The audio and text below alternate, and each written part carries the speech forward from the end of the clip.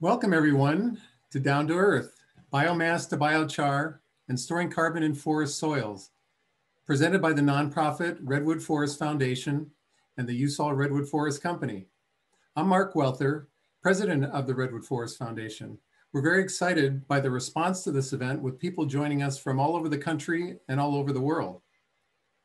I want to take a moment to thank our sponsors, including our Redwood sponsor, Stanford Inn by the Sea in Mendocino, as well as our giant fern sponsor, Wilson Biochar Associates, Sonoma Biochar Initiative, Sonoma State University, and the California Conservation Corps. In addition, the work which this event is based upon today was funded in part with California Climate Investment Funding granted by the California Natural Resources Agency Department of Conservation through the North Coast Resource Partnership. To start off the program, I'd like to give you a brief introduction to the Redwood Forest Foundation, which we affectionately call RFFI. The Redwood Forest Foundation is a 501c3 community benefit nonprofit founded in 1997 with the vision of establishing community-based forests throughout the Redwood region that provide both critical habitat for increased biodiversity and also improved regional economic vitality. We were founded according to the 3 E's of ecology, economy, and equity. What makes the Redwood Forest Foundation unique among forest landowners is first that we focus on landscape scale working forests. We've permanently protected the land from development and subdivision through a conservation easement. We're restoring our watersheds through large-scale stream restoration projects. We're also continuing to produce wood products by using innovative and sustainable forestry methods. And at the same time, we're strengthening the communities that depend upon these forests through local governance, local jobs, and keeping the benefits and profits in the local community. Learn more about the Redwood Forest Foundation at our website, www.rffi.org. So now to kick off our presentation, I'm proud to introduce the Chief Forester of the USOL Redwood Forest Company, Linwood Gill. Thanks, Mark. Yeah, I'm really excited about today's presentation. We've got some great speakers. We're going to start off in a little bit with Raymond Baltar from the Sonoma Ecology Center, and he's going to give a little overview of biochar and also, the project and the funding that we've been working on this past few months. Following Raymond is going to be Kelpie Wilson from Wilson Biochar Associates. She's going to talk about different ways to make biochar and some of the kilns that she has actually developed and that we use for our project. Following Kelpie will be Karen Youngblood. Karen is the forest conservation specialist here at the USOL Redwood Forest Company and has really been overseeing this project for us. And we really could not have done this project without the dedication that Karen has shown to this project. Following Karen will be Debbie Dumrose. She's with the Rocky Mountain Research Station in Moscow, Idaho. She's going to talk about biochar impacts on soil conditions and different techniques to actually distribute the biochar out into the forest. Following Debbie, Margot Rollins will talk a little bit about the Center for Environmental Inquiry at Sonoma State University.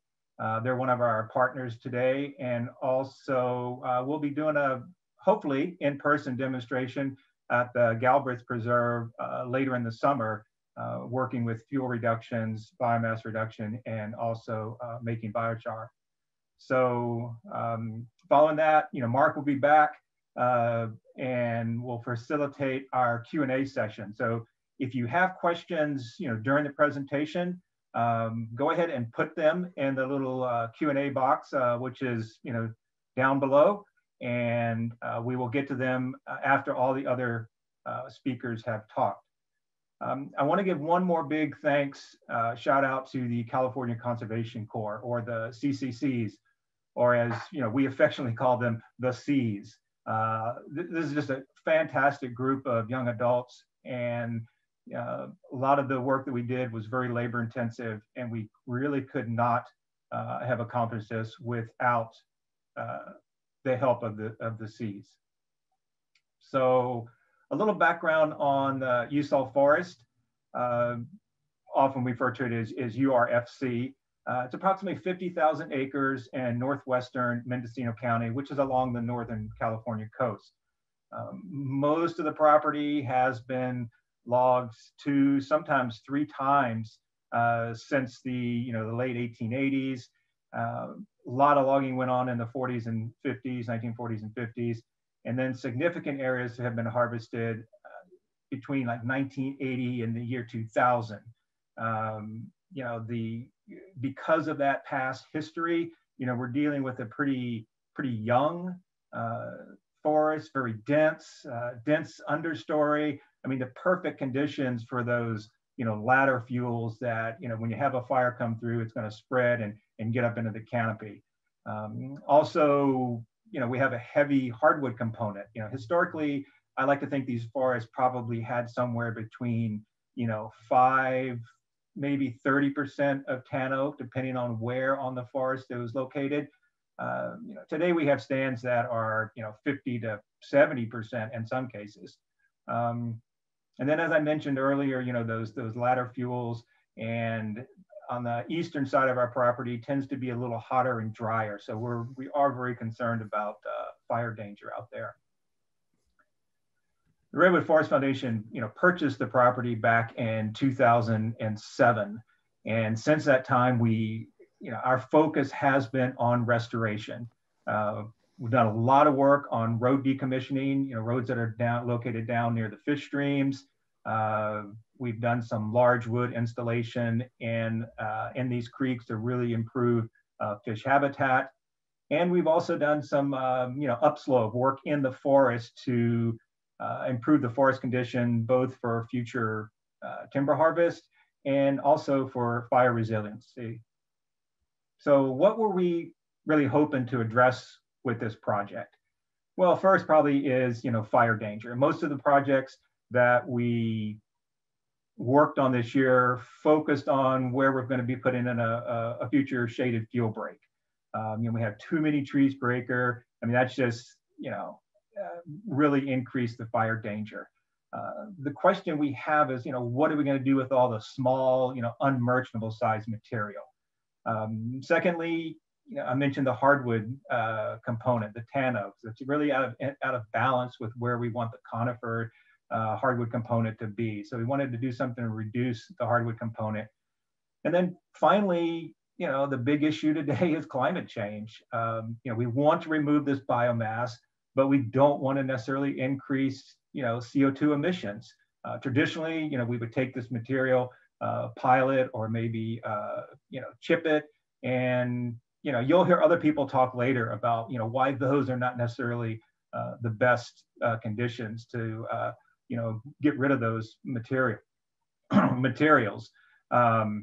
But by making biochar, we can actually take that material and turn it into a product that actually, sequester carbon and put it in the soil. You saw Redwood Forest, we experimented with biochar back in 2014.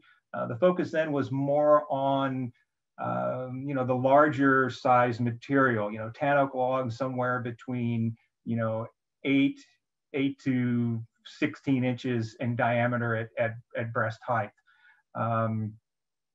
We took those logs, we chipped them and then ran them through a pyrolysis process, which we made some really, really high quality biochar. But, for us to make that pencil out because of the transportation cost and, not hitting the market exactly right, it didn't work as well as we had hoped it to. But like I said, we made really, really high quality material. So this project was focusing more on, the smaller diameter material and processing it in the woods, right in place, and then taking it and distributing it back into the soil. So like I said, we were trying to, reduce those fuels and also sequester, carbon.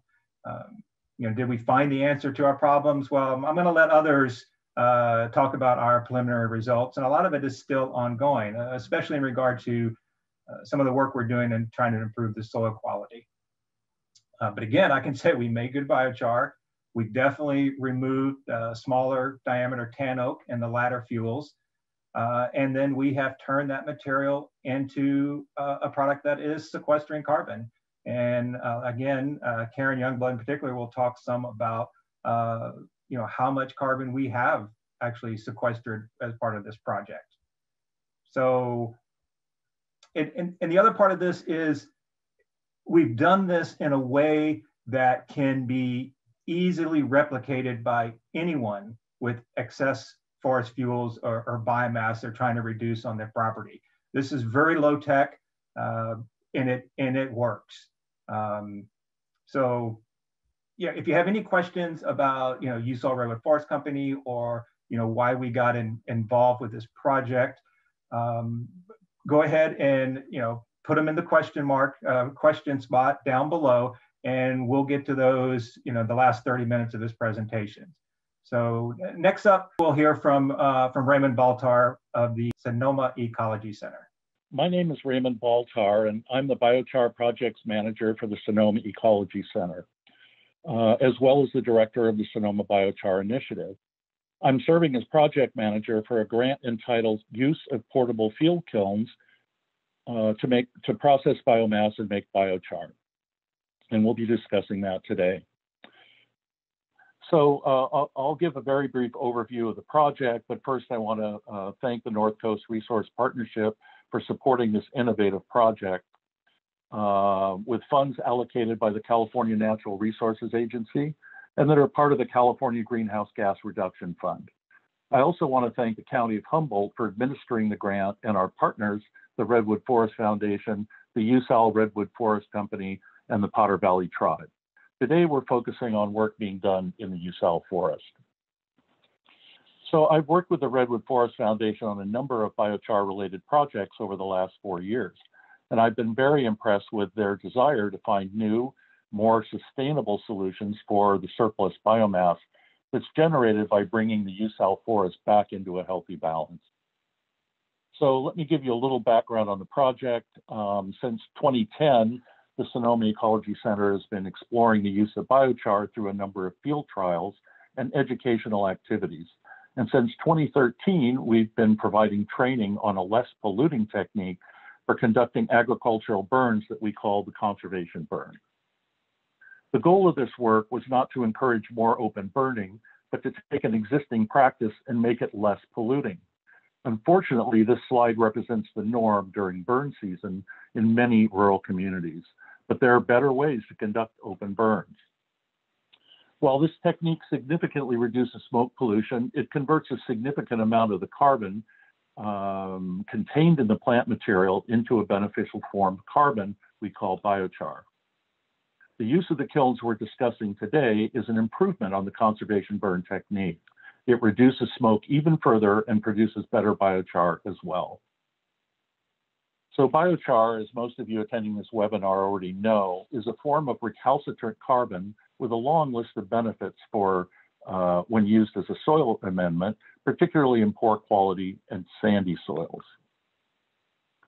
So biochar use in soil also allows for the long-term sequestration of the carbon because it degrades very slowly, and it has been named an important part of the Natural Climate Solution Strategy for carbon drawdown in the fight against climate change by the IPCC, the Nature Conservancy, and the Lawrence Livermore National Lab, among many others. There's also growing interest and financial support for biochar production and use by the U.S. Forest Service, the National Resource Conservation Service, the USDA's Agricultural Research Service, CAL FIRE, and industry leaders such as Microsoft that understand the need to support innovative climate solutions. So this project involves the use of what are termed flame cap kilns to process the surplus biomass generated through sustainable forestry activities, including shaded fuel breaks and selective thinning to make forests healthier. This grant enabled us to put together a mobile biomass processing kit that contained 5 Ring of Fire kilns, one is shown here in the picture, manufactured by Wilson Biochar Associates in Southern Oregon. A trailer to transport them, a 500-gallon water trailer with a pump and multiple hoses, a truck-mounted water tank and pump assembly, and various tools and equipment to conduct the burns. Each kiln can process up to 16 cubic yards of forest slash per day.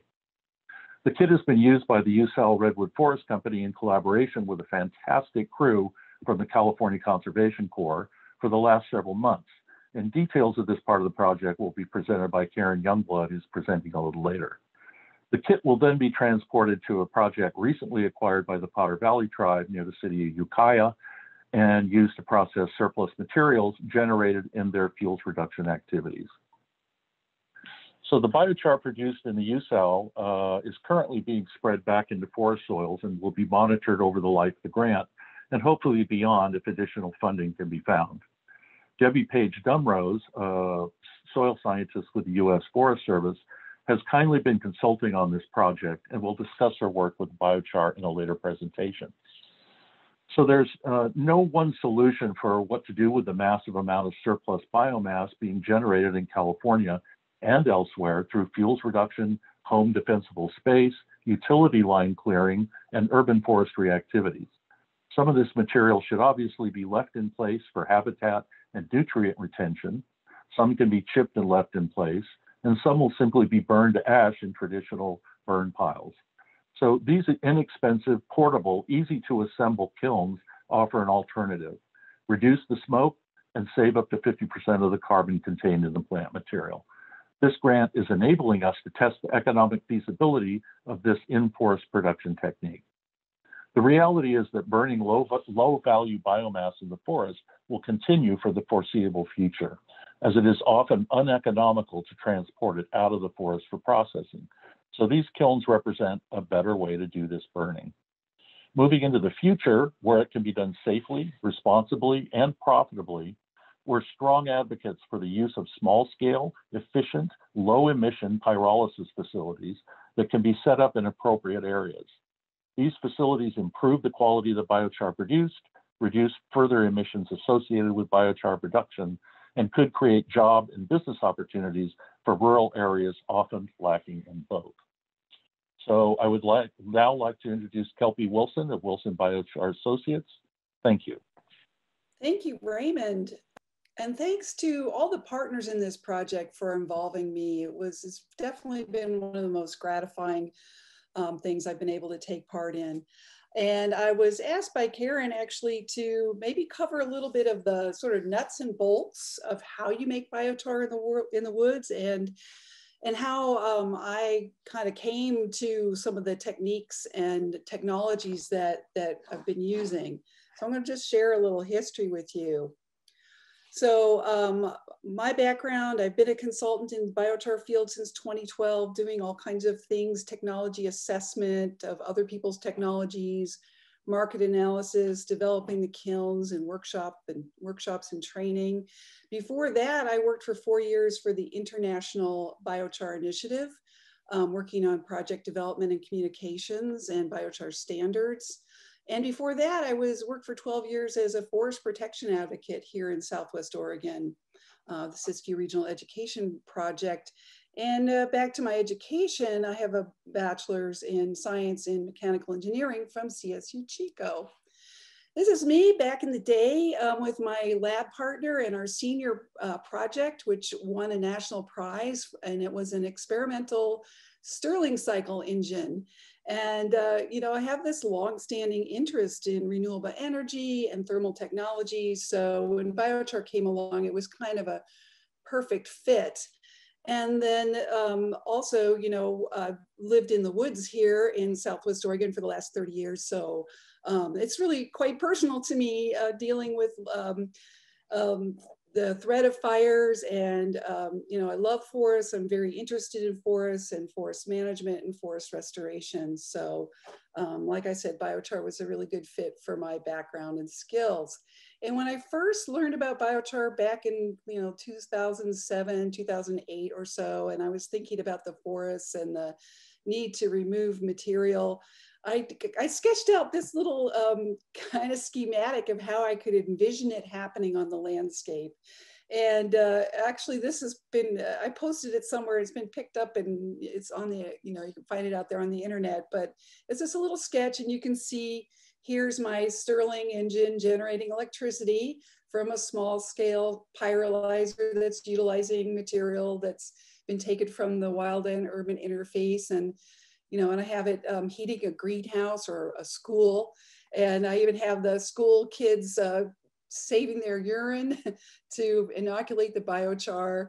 And then out in the woods where we can't really get the material out, burning it in place, you know, there's your hand pile. But I had this idea, well, what if we could make biochar in place out in the woods? And this was my first idea of what that would look like.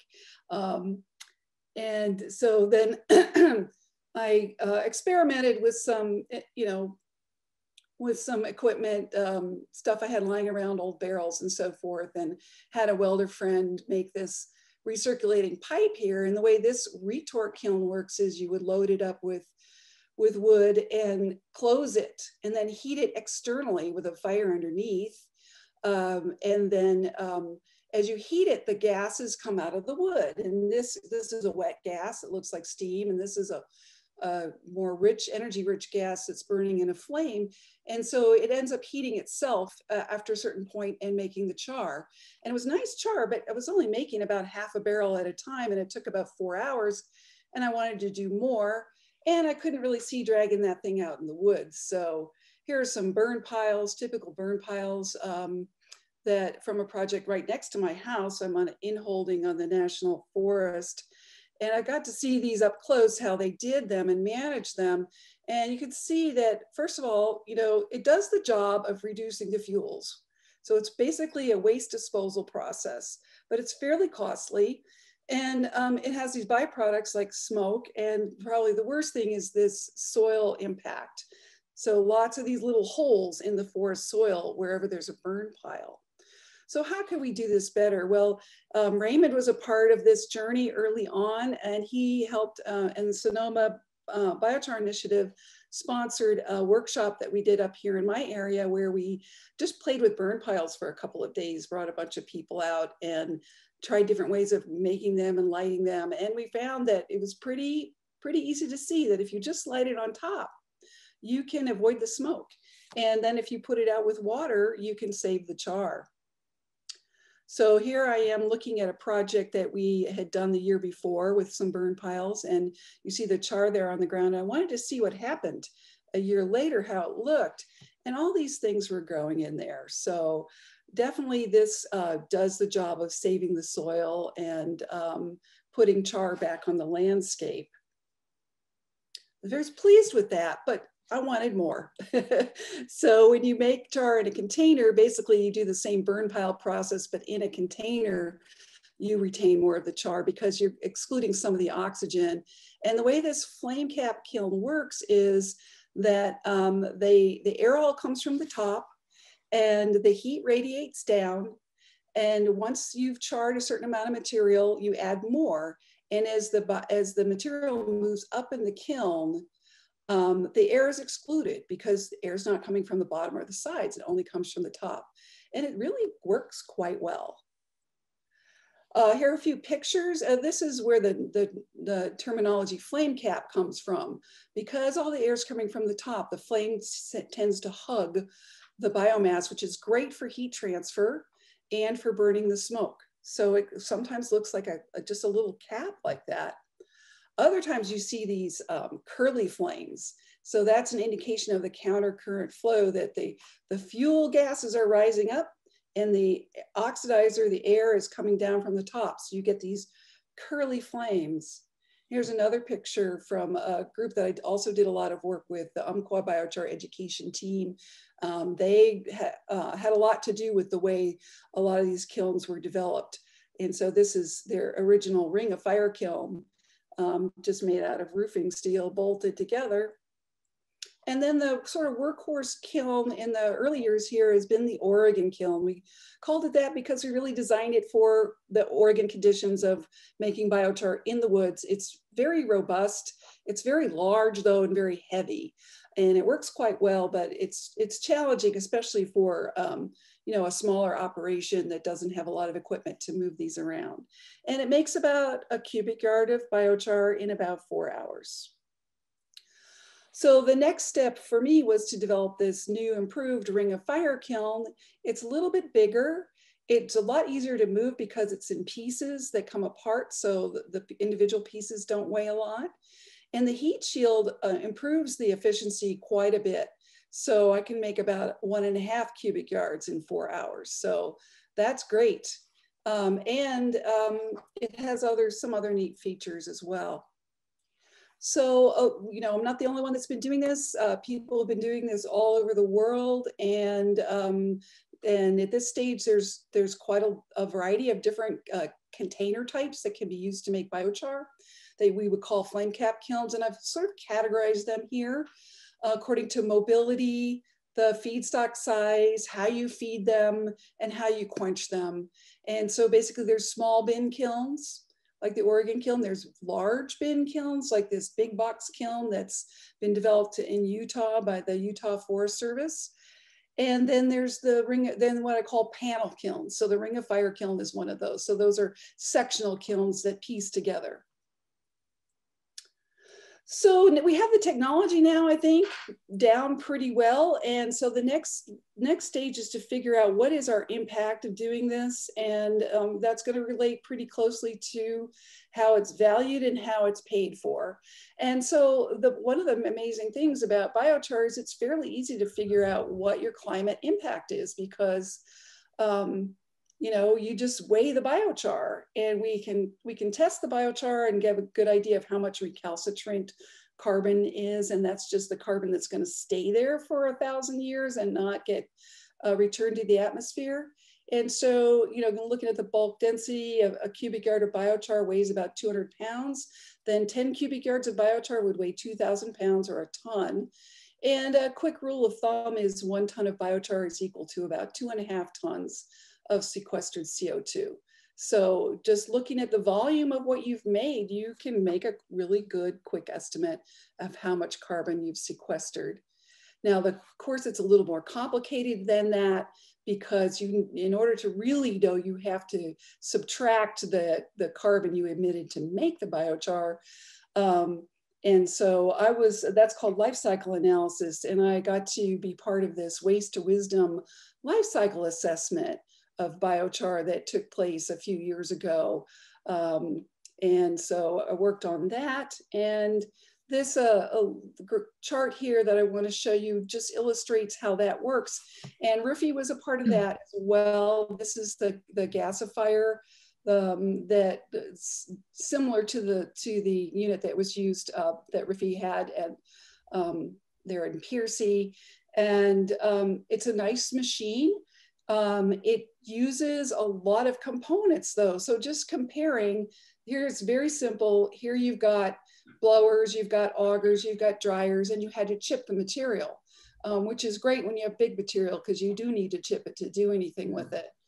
And this is a very nice machine, but when you look, and this bar shows the gray is the sequestered carbon, the orange is basically the emissions during the process, and the green just represents the biomass that took the carbon out of the air.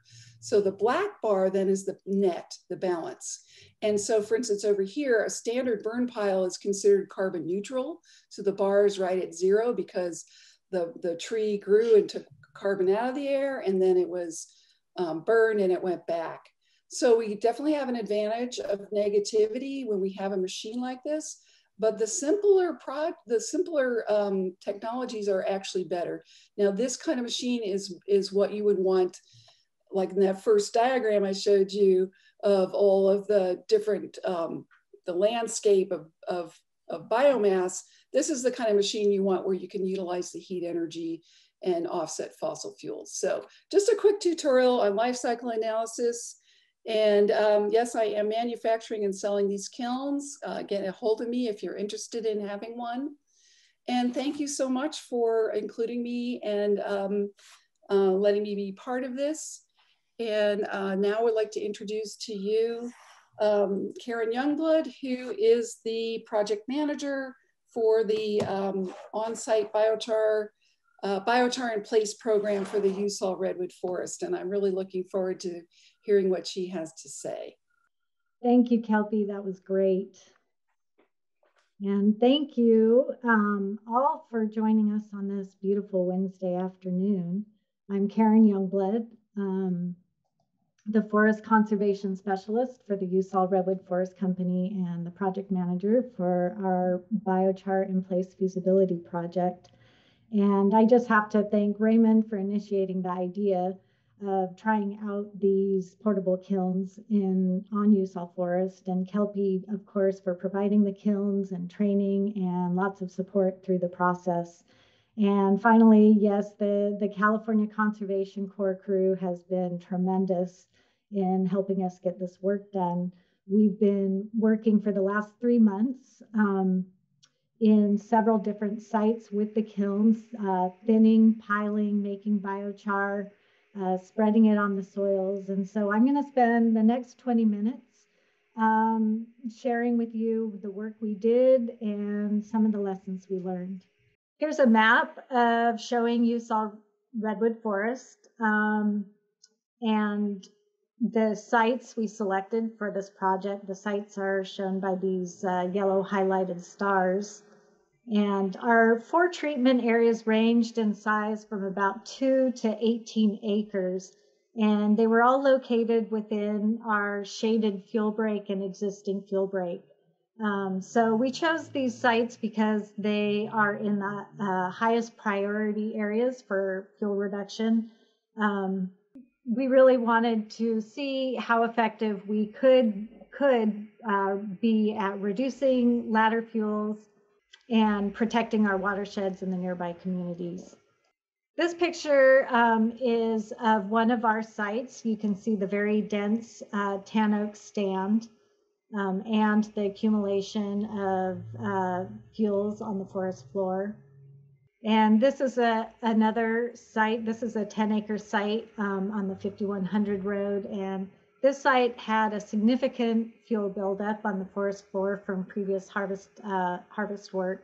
This is another site that we haven't gotten to yet. We'll probably be getting here in a couple weeks. This is a meadow restoration site, also in our shaded fuel break. We selected this site because you can see in this picture the conifer encroachment. These are young conifers surrounding a canyon live oak. And the size of the material is perfect for burning in these portable kilns.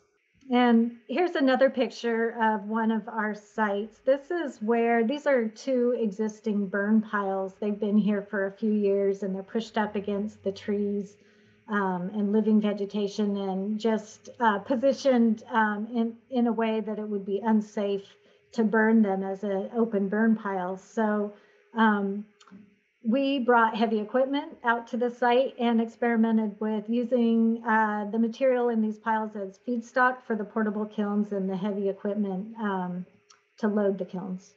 In December, we had our thinning crew come out and do the first step of this process, cut the fuel, and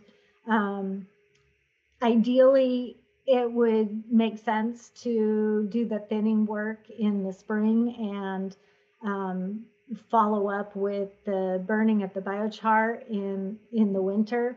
In our case, we actually had about maybe 2.5 months for the material to season before we burned it. And it worked, but it would have been better if it could have had a little more time on the slopes.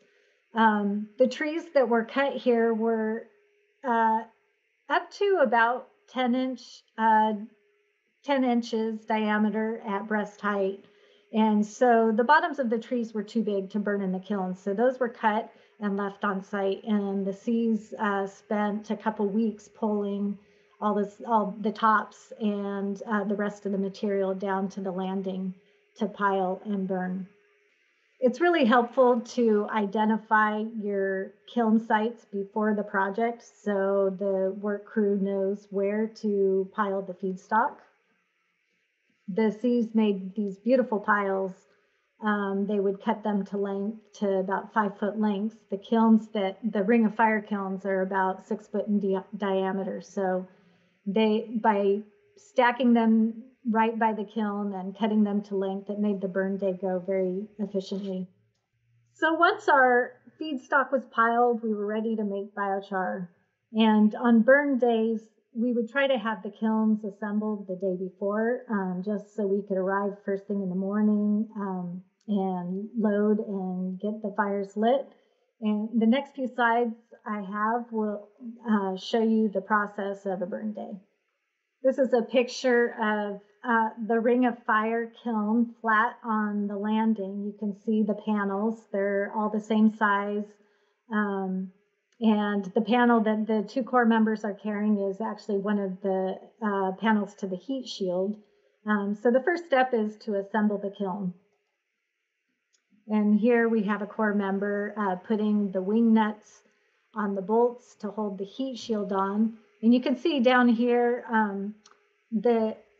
it's really important that you have a good seal on the bottom of the kiln so oxygen is not getting in. So we'll just use our McLeods to dig up the dirt and, you know, make a nice seal at the bottom.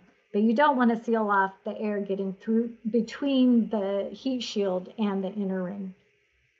And here's a picture of the Oregon kiln. As Kelpie mentioned, they're really heavy. With a work crew like the C's, it took 4 people to comfortably carry it, and they would actually move it a considerable distance. It also fits in the back of a pickup truck.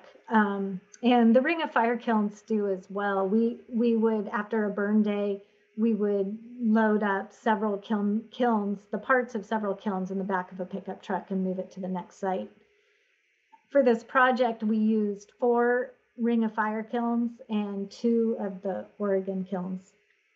So once our kilns are loaded, then it's time to light the fire. And lighting the fire can be kind of challenging, especially because this work is done in the winter, so the wood is often wet. Even that, you know, we could be working in the rain as we did many times. When we first started this project, the first few burn days, it took us about an hour to get the fire lit using a propane torch.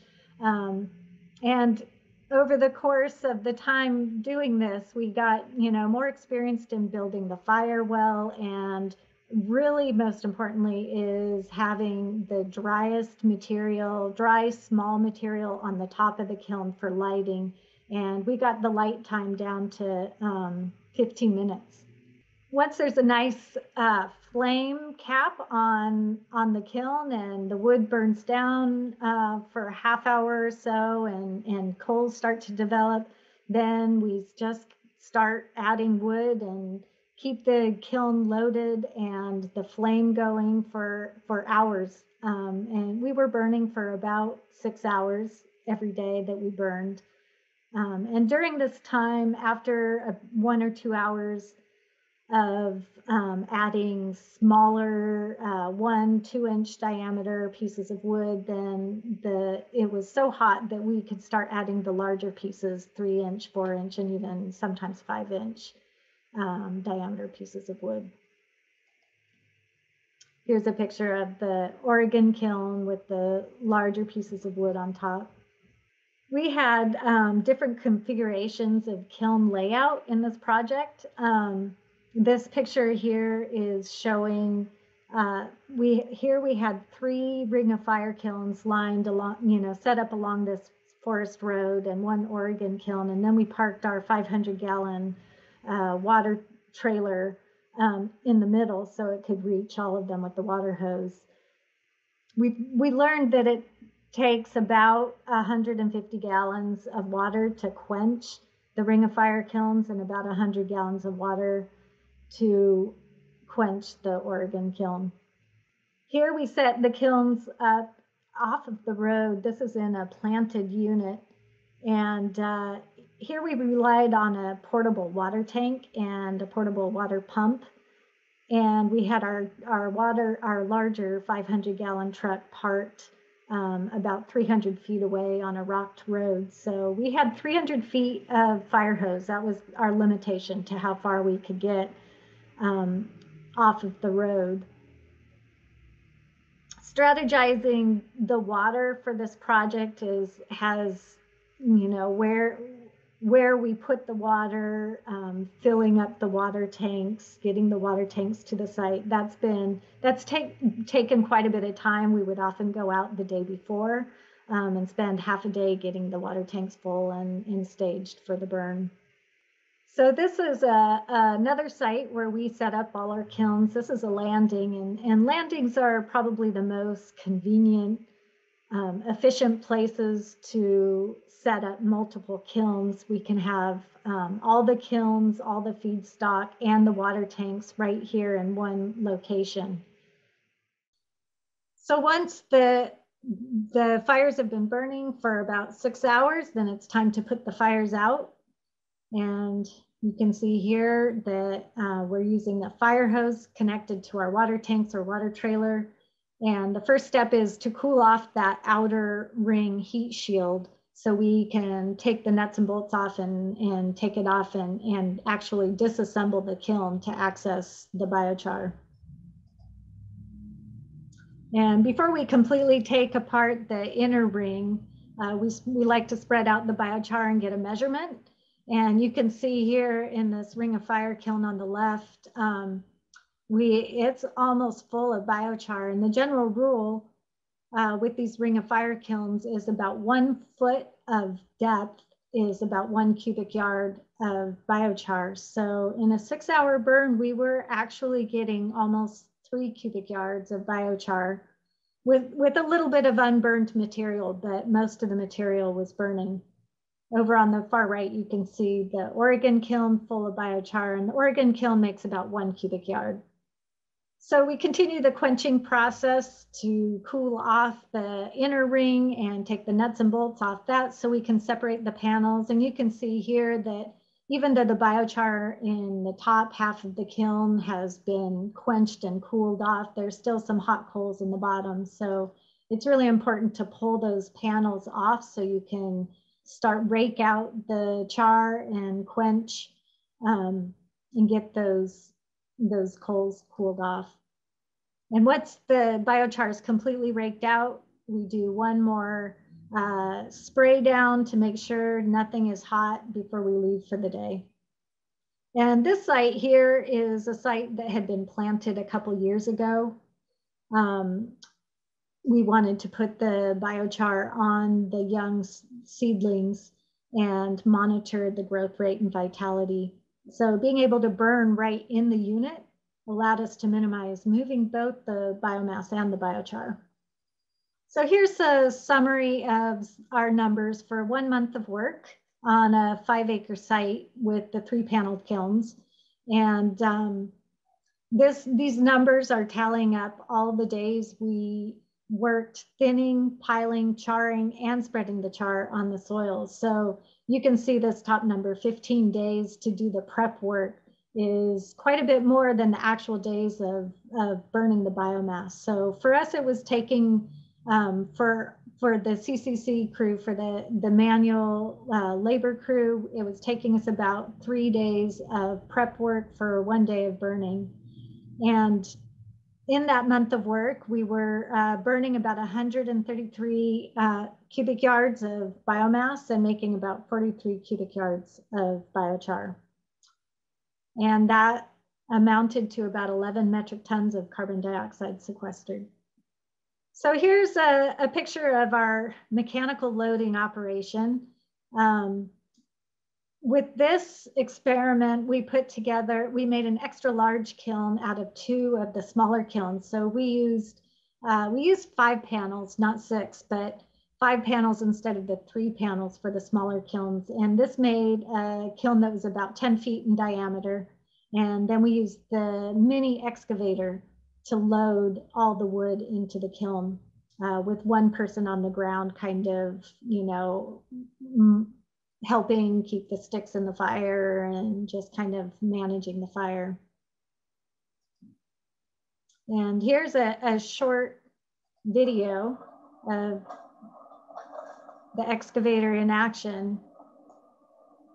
And this pile in the front here is showing you the biochar that was made from 1 day with the big kiln. We did this for 3 days.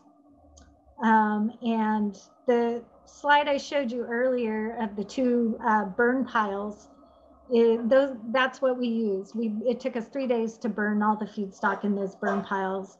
And you can see over here up on the slope are some really big logs. Those were actually in the burn pile. So the equipment operator pulled those out and set them aside. They were too big to burn in this kiln.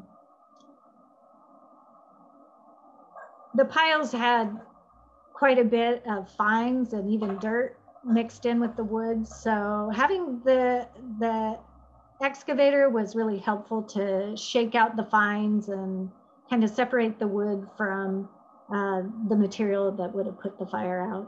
And then you can see here, he got really good at just finessing the bucket to kind of spread the wood evenly across the top. And I would say that, you know, the most challenging part of using the extra big kiln and the excavator was keeping the fire burning evenly across the top.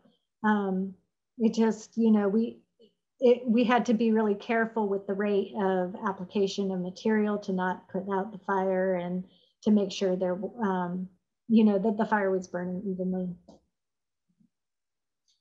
So here are some numbers that are comparing the manual loading to mechanical loading. And these are averages, breaking it down to just comparing 1 day of making biochar. And I would say the biggest difference is the amount of workers you need for manual loading, 12 compared to 2 or maybe 3 with mechanical loading. With the manual loading, of course, we use more kilns. We used 5 kilns compared to just 1 with the mechanical loading. But when you look at the amount of biomass and biochar created, it's kind of similar, 77 to 50 and 11 to 7.5 cubic yards of biochar. I think the mechanical loading was perfect for the big burn piles. And there's definitely a place where that would be really the right method to use. Just as with the manual loading, the sites like the area where the tree, you know, off the road, where trees have recently been planted and you can't, you know, have heavy equipment, it's perfect for the manual loading. The last step of this process is spreading biochar on the forest soils. To maximize the climate benefit, we kept all the biochar we made on site, and to be efficient, we moved it as short a distance as possible from where it was made. Because the soil benefits from biochar and forest health is still being studied, we're setting up soil plots in all of our treatment areas where we will monitor soil properties over time, looking at soil carbon, soil moisture, and pH. And we'll also monitor the tree seedlings where we've applied biochar. And I just want to make a quick plug for any students out there who might be watching this, or any of you who know students who are watching this and are looking for a project. We would love to work with you. So please give me a call or email me, Karen@ruffy.org, and maybe we can develop a study. So the C's made it look pretty easy, putting the biochar on the soil, which, you know, this was a big question mark for me. Just, you know, how are we going to get this biochar out there on the forest soils? And we used 5-gallon buckets and wheelbarrows. And here they are carrying them up this steep slope that still has quite a bit of slash, so a lot of tripping hazards. But surprisingly, they were able to get all of the biochar we made at this site in 5 days of burning distributed across 2 areas that we'll be using for soil monitoring. And it covered about almost, not quite, but almost an acre. So in conclusion, is it feasible to use portable kilns in a forestry setting? I would say yes. Are we making an impact? Yes, if we are strategic about site selection.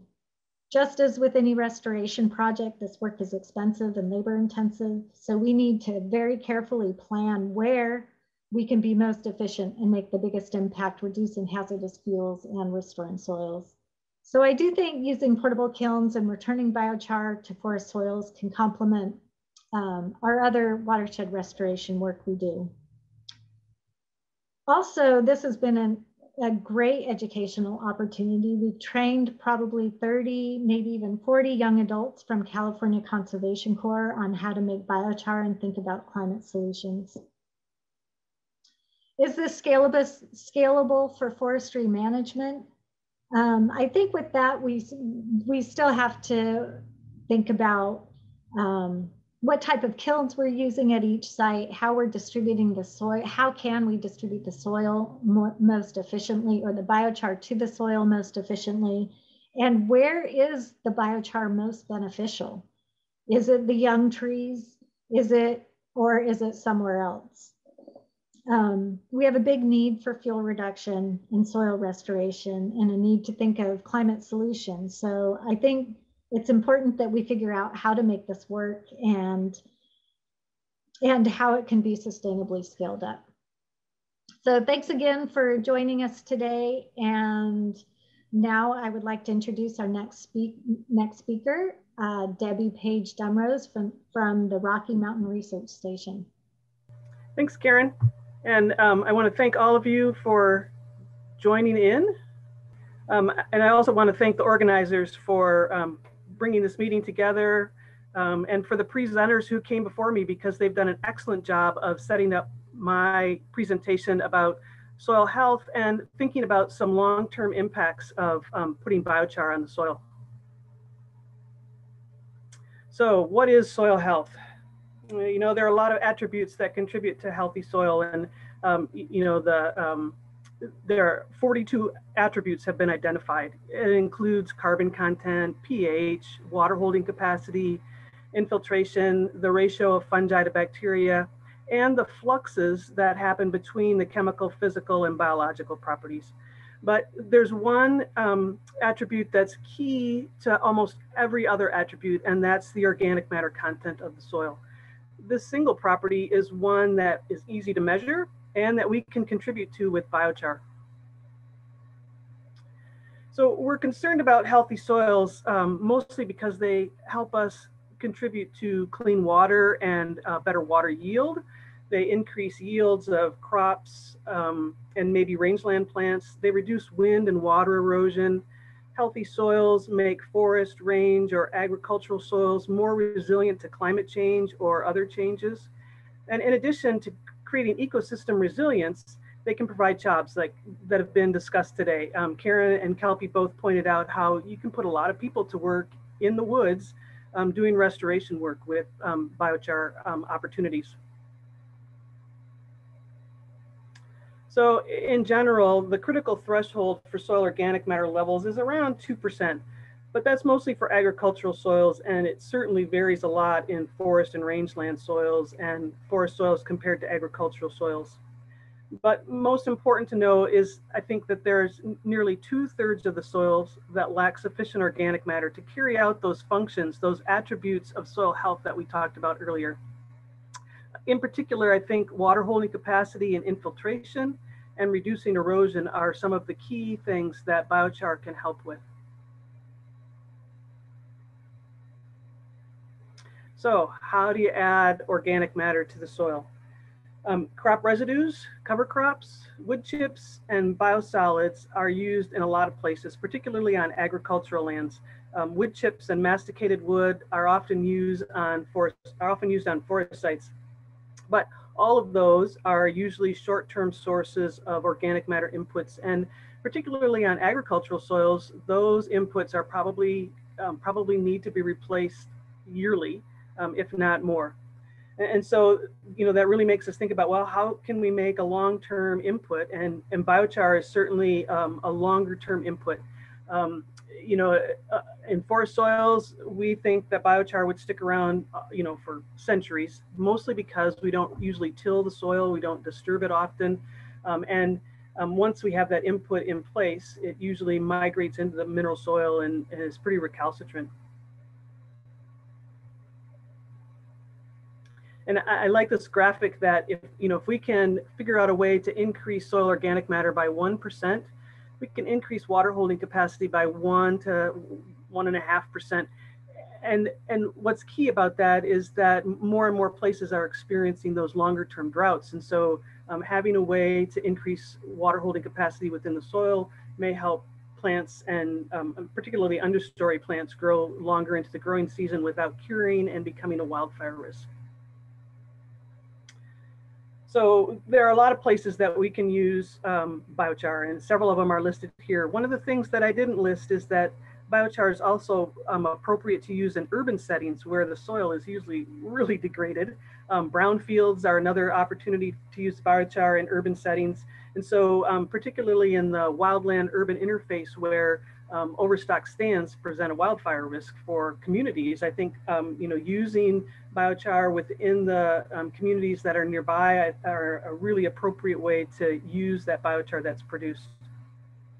In addition, I think one of the things that is on everybody's mind lately has been pollinator species, and how can we improve soil so that we have more pollinators, both plants and insects, that can move between the forest and agricultural fields to help increase crop yields. And so, how do you apply biochar? One of the ways, for studies and small applications, the 5-gallon bucket and wheelbarrows are perfect. But if you have a lot of biochar that's produced, or large areas that you want to put biochar on, the Forest Service made this biochar spreader. It's pulled behind a log forwarder, can go up to 35% slope, and you can adjust the rate of spread. You could do the same thing with things like manure spreader or a salt spreader, small lawn fertilizer spreaders, they also work. But I think part of our responsibility for putting the biochar out on the site is to also think about, what are the soil conditions that we're trying to amend? Is it really the best benefit to put biochar on one soil versus another? And what are our biochar properties? How do we, is it all of the biochar needs to go on the site, or part of it, and we could use someplace else? So I think those are things to also keep in mind as we start, tuning into where and when and how do we put biochar out on the site. And then I want to share this example with you from the Bitterroot National Forest in Western Montana. We put biochar out at several different rates. You can see at the bottom, some of the key points I want to talk about are control. Biochar at 10 tons per acre. Fertilizer was applied at 200 pounds of nitrogen per acre. And then there's masticated wood, which is labeled as wood chips. So from this graph, you can see that 2 years after application, we were able to keep soil moisture higher longer into the growing season. It didn't dry out quite as fast. And even as it did dry out, we saw some little bumps in more moisture in the biochar plots. This trend continued, and even there was a wider separation 5 years out after we put the biochar out. But you'll notice that if you look at this tree growth, there's really, we've detected no change in tree growth on any of the treatments on this site.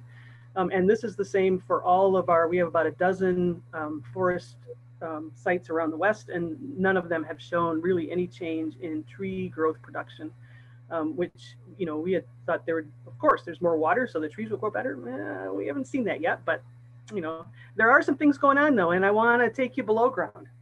And this is a graph of some aspen wood stakes that we put in the ground under those same treatments. And there are a couple of things I want to point out. One is that the lime green plot is the control, that the bar is the lime green bar is the control. It usually had the lowest decay rate. The fertilizer is the yellow bar. And with the addition of nitrogen, you can see you get a quick bump in decomposition. So the microbes are going crazy. But this pretty much went away after about 2 years. And then I want you to look at the dark green bar, which is the masticated wood. It increased decay rate at a slower rate than fertilizer, but you'll also notice that by about the fourth or fifth year, that rate also declined. It's not until later when the biochar, which is the orange bar, kind of kicks in. we apply it on top of the forest floor. It's got to work its way through that and then get into mineral soil. And so it takes a long time for microbes to start to even be able to see this added carbon to the soil. And so, you know, first I want to say it's a long-term process. There's no quick fix for soil problems with biochar, at least not in forest or rangeland sites. And I also want to say that maybe the best approach is to try and do a combination of these things. You know, if you're really looking at, you know, adding, maybe fertilizer isn't the way to go on forest sites, but, you know, it is if you're doing research. But, you know, maybe masticated wood or wood chips on the soil surface are great for building that surface organic matter. They can act as a mulch in the short term, and then, you know, add biochar as well. And as that moves into the soil, then you get that longer term benefit. And so, you know, I think there are also some key places where we need to do some work. We don't really have a very good idea yet of what this application on forest sites does to forest insects or diseases. We think that because we're increasing water in the soil, that maybe the trees are healthier, and this translates into, you know, a change in internal chemistry in the trees, but we don't have the data for that yet. So, you know, we've got to stay tuned. And, you know, maybe we'll be able to report on that in the future. And so I want to say, you know, as was pointed out earlier by Linwood, you know, we used to always burn this no or low value biomass in slash piles, and the smoke and particulates right now have become untenable, and we have to find a better way, right? And so we can do that through, you know, the low tech methods of building slash piles, you know, increasing in technology with kilns. You saw the Tiger Cat carbonator. The Forest Service is also working on a air burner that reduces emissions, but still gives you a high value carbon product. And so, you know, I think there's a lot of different ways that we can make biochar and use it on site or in the watershed, or move it to some sites that are really degraded, such as mine sites or degraded agricultural soils. And all of that would improve ecosystem services that we derive from those sites. And I think that's probably the key point to take away from this talk. And so again, I want to say thanks to everyone for staying tuned and staying engaged in this. Okay, thank you. Hi, my name is Marga Rollins. I am the program coordinator for the Galbraith Preserve at the Sonoma State University Center for Environmental Inquiry. We're really proud to be part of and a sponsor of this biochar event. And the reason we got here was we've been working with RFFI for almost a year on putting together a program for landowners on how to manage woodlands for wildfire. And part of that was to have been a demonstration of, we were, I think, looking at the small kiln on our site. The Galbraith Wildlands Preserve is 3,600 acres located in southern Mendocino County. It's one of the 3 preserves that are owned and managed by the center at SSU. When COVID hit, we had to close the preserve and postpone the program. And our speakers felt that it was so important to do it on site that we decided to wait until the university opened up the preserve. We're hoping that we are able to do that in either this fall or the spring of 22 on the preserve. Meanwhile, as we've pivoted to these virtual events, and like Mark said in the beginning, we've created a larger audience and larger reach, which is for all of our environmental programs, as we seek to create an environmentally ready society, well positioned to address today's daunting challenges and to foster sustainability. So I invite you all to check out our events. We have about 20 each season, and you can check us out at cei.sonoma.edu/calendar. If Mitzi, you could put that in the chat, thank you. The next topic that might interest this audience is the effect of herbivores on ecosystems. This Friday at 8 a.m.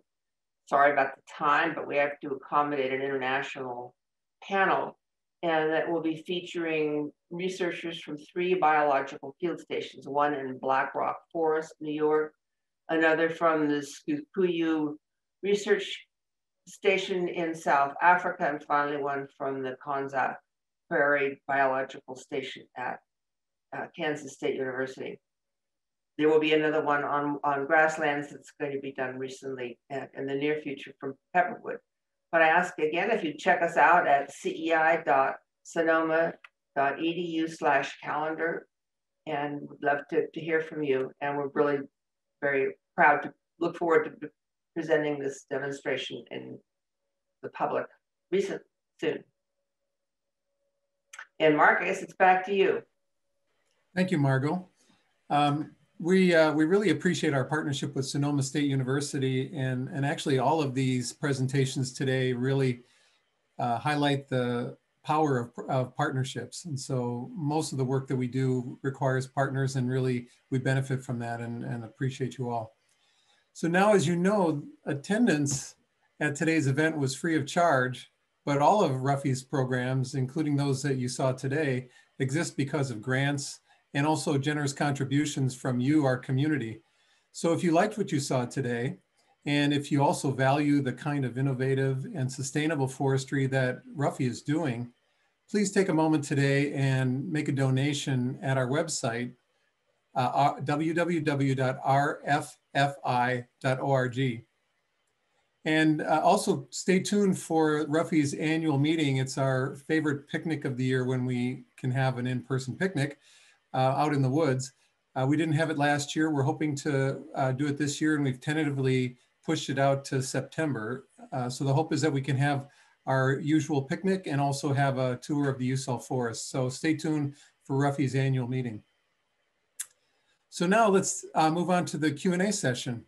Mitzi's been collecting your questions, and so we'll just go down the list and see what, we have more questions than we probably have time to answer, so we may have to do some of them offline, but we'll try to get to all of them.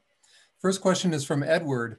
I'm a Leggett neighbor of the USAL Redwood Forest, have been working at improving fire safety on my land. Would like to know how to produce biochar from my slash piles. Is it just to put out the fire once it is down to embers? Well, no, there's more management than that, but essentially you're lighting the pile from the top, letting it burn down, and then putting it out with water at a certain point. And it's sort of more of an art than a science. You know, we do offer trainings in that, and perhaps at some point, maybe you could visit Karen and what they're doing over there to kind of watch what they're doing. But there's also a moisture issue. You need to ideally have the material be seasoned well enough, and there's some other ways that you manage the pile. But basically, you light it from the top and put it out before all the, you know, while most of the carbon is still there. Can I jump in on that one for a minute? Sure, sure.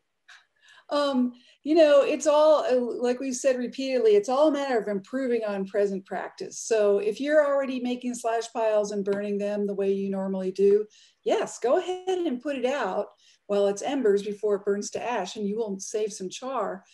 There's also really good potential to make biochar without a kiln using what we call a swamper burn. So that's making a small pile, burning it down to coals or close to it, and then slowly adding more material, just like you do in the kiln. And you could do a really clean burn that way, even without a kiln, and accumulate char and put it out with water. So I encourage everybody to experiment, see what works, see what makes the least amount of smoke and the most amount of char. Thank you both. Next is a question from Jason. This is for Kelpie. You mentioned inoculating biochar. I've heard that this is a necessary process for biochar prior to it being spread in the woods. Is this incorrect? It seems like these projects are just spreading the charcoal in the forest.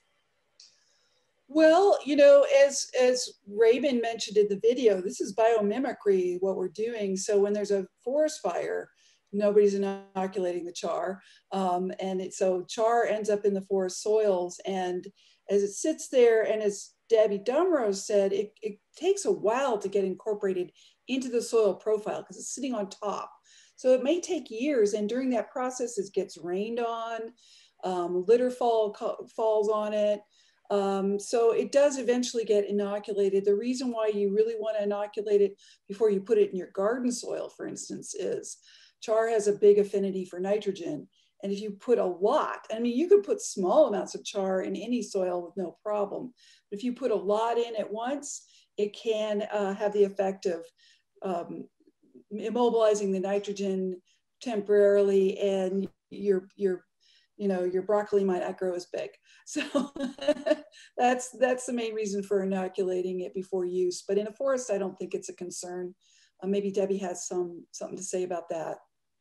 No, that's right. All of our sites have just been raw biochar. We haven't inoculated them or let the biochar age. And so, yeah, I think that's perfect. But if you were putting it on an agricultural soil, I think that's when you'd want to think about, maybe inoculating it so you'd get higher productivity soil, something like that. But I would say, if you've got a feedlot, you could put biochar in the feedlot, let it absorb all that manure and urine, and then put it out on the soil and you're ready to go. All right, thank you. Next, a question from Jim. Is there a ratio of raw material to biochar? One photo showed 1 cubic yard of biochar in 4 hours. How much raw cut material? What we found with the portable kilns on our forest is about 16 cubic yards of biomass for 2 cubic yards of biochar. So, well, 1 to 8, I guess, is the ratio approximately. Next, a question from Joan. This is for Karen. Most of the clearing we do is more brushy chamise than what I see you burning. Is it hard to compress? Will this work in kilns?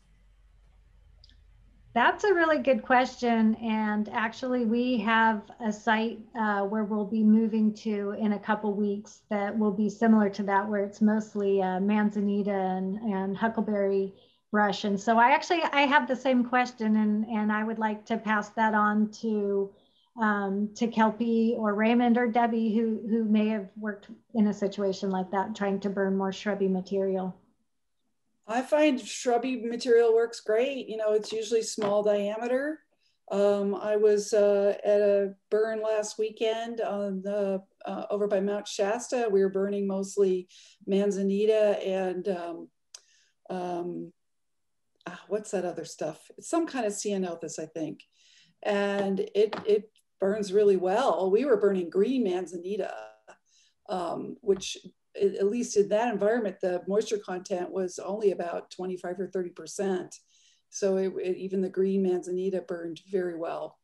The other stuff was a little wetter and didn't burn as well. Okay, next a question from Asa.